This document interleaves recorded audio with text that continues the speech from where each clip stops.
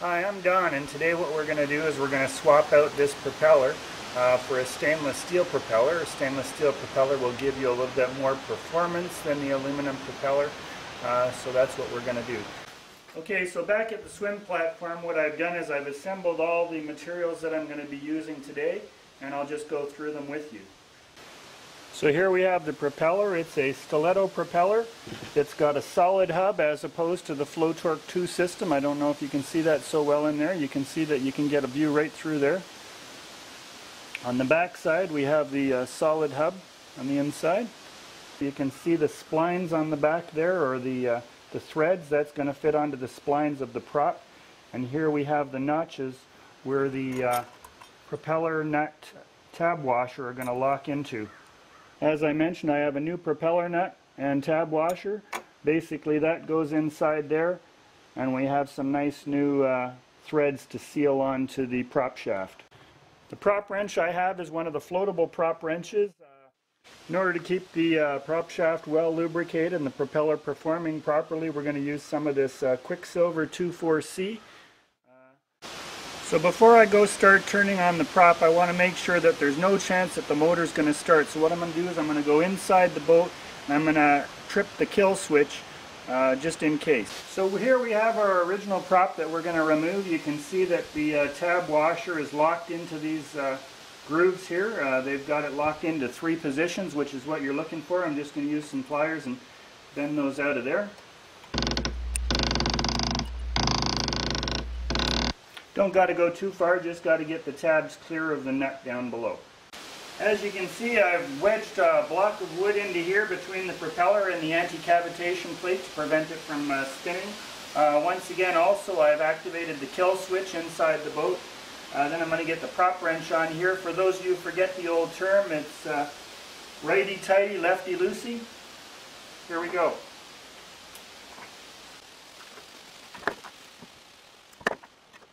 You can see once you get it, the initial loosening done, you can hold the prop with your hand while you're doing that. Another method you can do once it's loose enough is you turn the propeller while you're holding the wrench still. You could even brace it against the anti-cavitation plate for a little extra support. And just keep turning that until your nut's free, or you can get it by hand.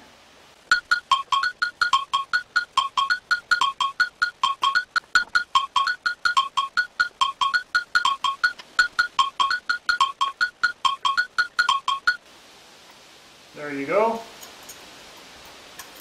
There comes your tab washer right after. So now to get the prop off, I'm going to get a grip on the blades and pull off, and you can see that came off quite nicely. You can see some of the lube is left on here, and here's my my thrust washer, which I shouldn't have to replace. You can see inside there's some lube. This is a Flotorque 2 system. You can see there's an inner device here that slides into a plastic sleeve.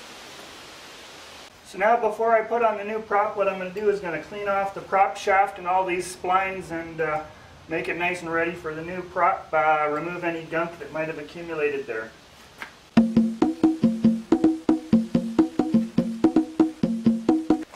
You always spin the prop shaft, make sure it's turning nice and true.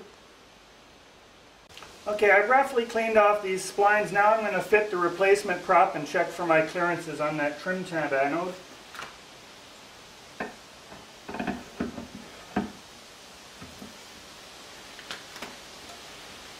Slips on and I can turn it. Oh, so as you can see, the thing we were told about and warned about is that this prop could come into contact with the trim tab anode. So what I'm going to have to do is I'm going to take a file, Dremel tool, whatever, and I'm going to shave this back. Like I mentioned, there are offset trim tab anodes available from your marine supply retailer. So what I'm going to do to notch this out is I'm going to take the trim tab anode down a little bit with a file, a hacksaw, cut out a little notch, and then I'll smooth it off with a file.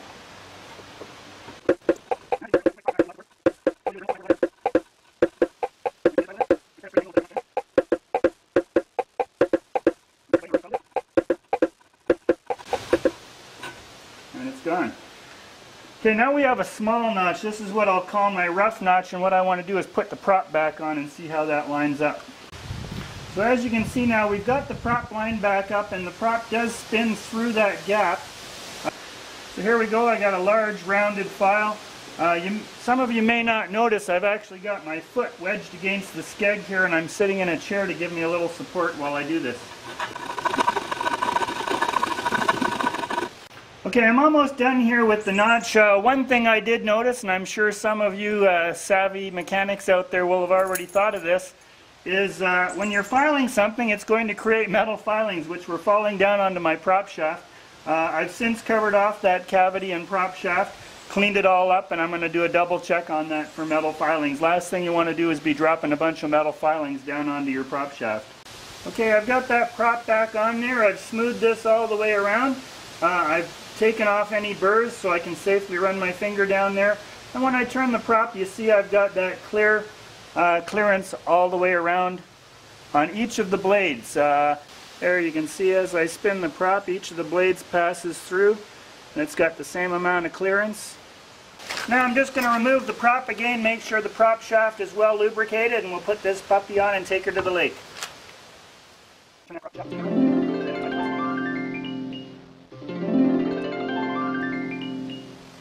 And when I put the prop on, it's going to spread it around a little bit as well. And there we go with the prop back on. Turning and lining up the splines, and it'll slide right on. There we go.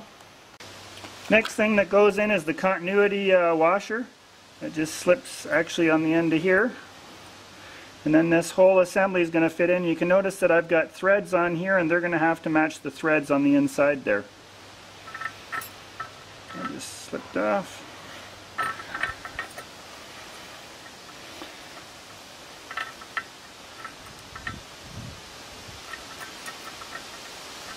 Little fussing around to get that continuity washer into place, and you can feel when it locks in. It definitely drops in on the grooves there. So first thing you can do here is you can slide your tab washer in. That'll line up with the grooves. Prop nut will go in on top. Okay, once you get that on hand tight, you'll know the threads aren't cross-threaded. I've got a little of that marine lubricant under there, helps out. Put my prop wrench on, and again I can turn the prop against my hand here just to get it started until those Teflon thread locking mechanisms grab on.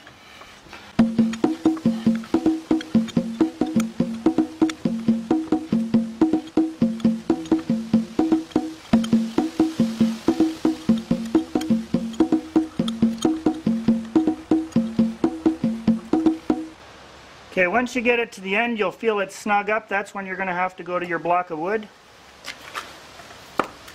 It's again locking the block of wood between the anti-cavitation plate and the prop.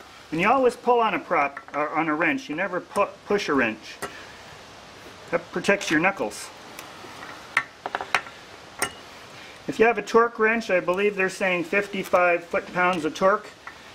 We've got a floating wrench here, and then also what you want to do is you want to start thinking about lining up these tab washers with your grooves, because that's what it's going to lock the propeller nut and keep it from spinning off. Okay, I got her good and snug, and I've got 3 of these tabs lined up, and I'm going to lock them down. You'll notice the amount of threads that are exposed on the end. If you don't have this much thread, I've got about 1/4 to 3/8 an inch. If you don't have that much, your prop might not be all the way forward. Okay, here we go. I'm just going to push these tabs locking washers forward. That first one a little bit more. We're locked in. Spin this prop, spins nice and freely. We're ready to go boating. So there you have it. There's my prop change. I've got my new stainless steel stiletto prop on there. I'm going to take it out for my lake test. With the old prop, what I'm going to do is I'm going to bag it up and keep it on board. It never hurts to have a spare prop on board your boat. I will have to return inside the boat and turn on the kill switch, was the last thing that I did prior to removing this prop. And let's go have some fun.